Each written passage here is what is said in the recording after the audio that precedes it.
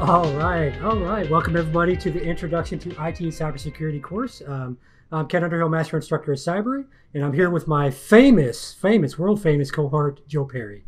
Hello everyone, I'm Joe Perry. I'm the Director of Research here at Cybrary, and I am lucky enough to be included in a video made by Ken. So we're going to see how this one goes.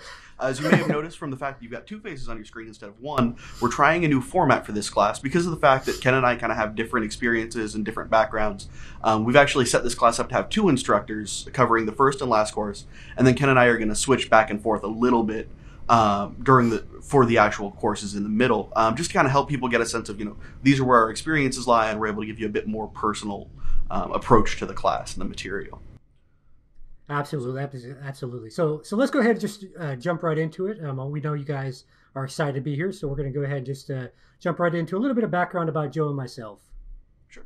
So again, I'm Joseph Perry. I am the Director of Research here at Cybrary. By trade, I'm a vulnerability analyst and an exploit developer, but really I just do sort of all-around cybersecurity research. I look into basically every aspect of sort of both the offensive and defensive life cycles, rather. Just looking for weaknesses to improve or looking for sort of, new approaches, that sort of thing.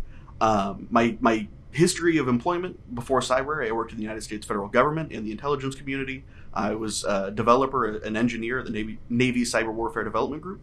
I was in the government for about 6-7 years. Then I came private sector. In terms of education, a lot of it came through sort of the Navy and the government programs, Joint Cyber Analysis course, Computer Network Operations Development program. Basically, my entire adult life, I've been in and around cybersecurity, usually for the government in some capacity. Nice. So are you like a super secret spy, Joe? Yep, that's why I can talk about it on a live stream free to the audience, is because it's very secret. I'm very impressive. Perfect. All right. Well, let's dive into my background.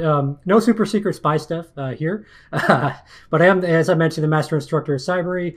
My expertises are pen testing, and which is basically ethical hacking, as you hear it in the news, and then digital forensics. I'm an adjunct professor of digital forensics. Much of my background is actually healthcare, so I started out as a clinician, working as a nurse, and working through that angle, and then I jumped into the IT side, and then eventually into the cybersecurity side as well. I hold both the Certified Ethical Hacker as well as the Computer Hacking Forensic Investigator certifications. Those will make more sense as you kind of break off into your chosen career path. That being said, I've also created questions for the CHFI exam, the latest version that's out, as well as reviewing content for the CEH. Both of those are by an organization called Easy Counsel. I hold a master's. What it comes down to is if you've ever taken a class or a test or a certification or anything in this field, Ken probably wrote it and taught you about it. Yes. Maybe not all of them, but a good amount of stuff. So. And hopefully you enjoyed the questions. Yes. And then also my of course, formal education, the Master's of Science in Cybersecurity and Information Assurance from Western Governors University. And that's actually where I picked up the two certifications, along with an undergraduate in Cybersecurity Management / Information Systems from Strayer University. So we're going to go ahead and just kind of jump into the rest of the course here. If you guys have any questions at all, we're going to open up a Q&A at the end of this session today.